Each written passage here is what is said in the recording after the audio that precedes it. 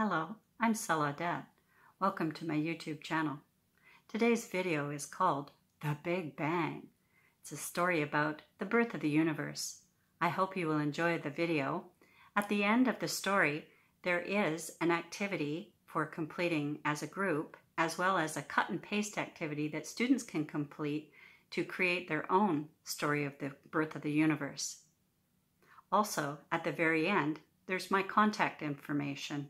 So I hope you stay tuned to the very end of the video.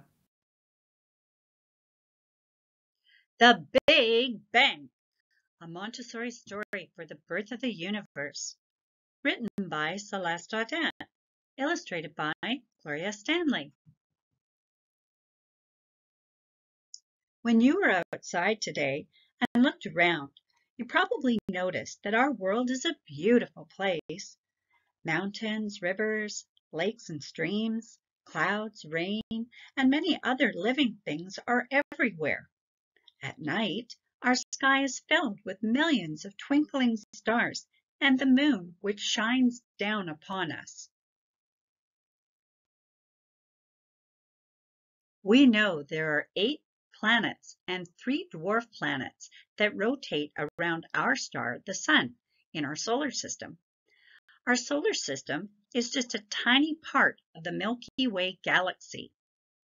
The Milky Way galaxy has more than 100 billion stars in it.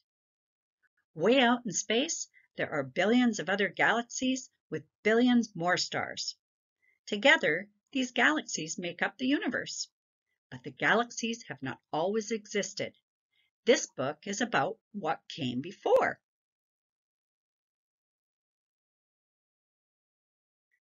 In the beginning, there was nothing. No space, no time.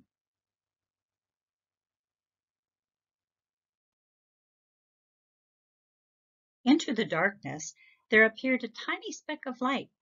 It was incredibly hot, hotter than hot. All of space was contained inside this tiny fireball. Suddenly, there was a big bang. It was the very beginning of time. The cosmic clock began to tick, and space began to expand.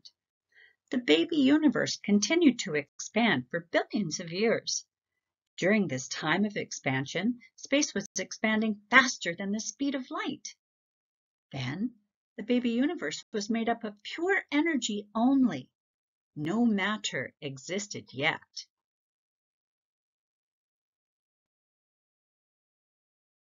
The universe continued to expand in all directions.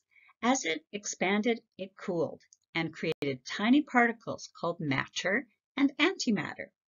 These two types of fast-moving particles were arch rivals, and as they bumped into each other, they obliterated one another. The universe was a war zone between matter and antimatter. As the matter and antimatter collided, they broke into even tinier particles that formed a hot liquid. This liquid was so hot that the particles flowed very easily within it, releasing more and more energy. It was so hot that the particles did not stick together.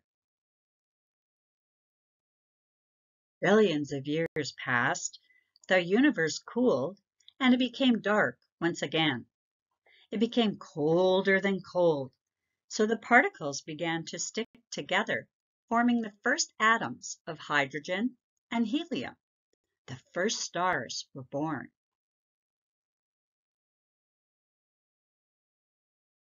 The first stars were unstable. They shone brightly until they burned themselves out. As this was happening, new elements were being created in the cores of these stars. When these stars exploded, they sent clouds of dust containing new elements and gases out into the universe, and within these clouds, new stars formed.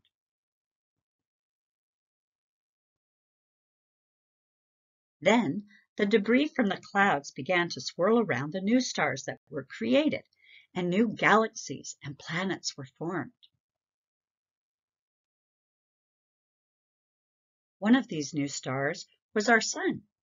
It is at the center of our Milky Way galaxy. Within our galaxy, there are 8 planets and 3 dwarf planets. One of these planets is our own beautiful planet Earth.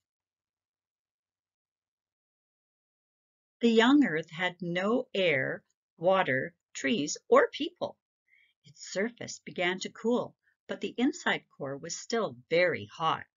Heavy metals, iron and nickel, sank to the very center of the Earth, while lighter gases such as helium, hydrogen, and water vapor rose to the surface to create Earth's first atmosphere. In the beginning, our Earth looked nothing like the giant marble that astronauts see from outer space today. It was a very unstable, inhospitable place. The outer surface, called the crust, had many volcanoes that continually erupted, spewing hot, poisonous gases and ash up into the air. As Earth cooled, rain fell from the clouds, but the surface was still so hot that the water turned to vapor and rose back up into the sky.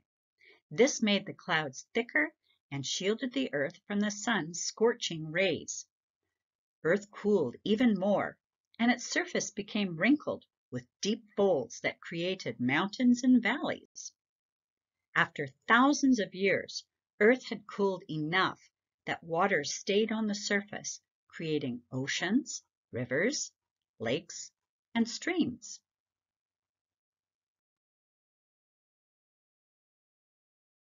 Then it rained, and it rained for a very long time. The rains created more steam clouds that rose into the air, further protecting the planet from the harsh rays of the new sun. This allowed the Earth to become even cooler still. When the Earth was around 3 billion years old, the surface had cooled enough to form a thin, solid crust. Until one day, there was a flash of light that struck the elements on the surface and created the exact conditions necessary for the very first life to begin. But that's a story for another day.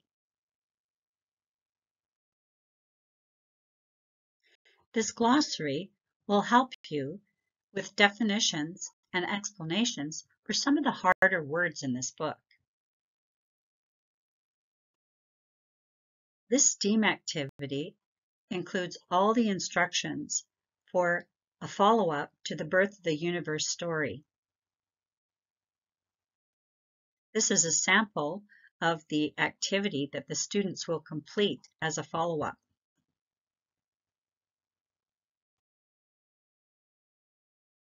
This is the black line master that you'll need to complete the student activity.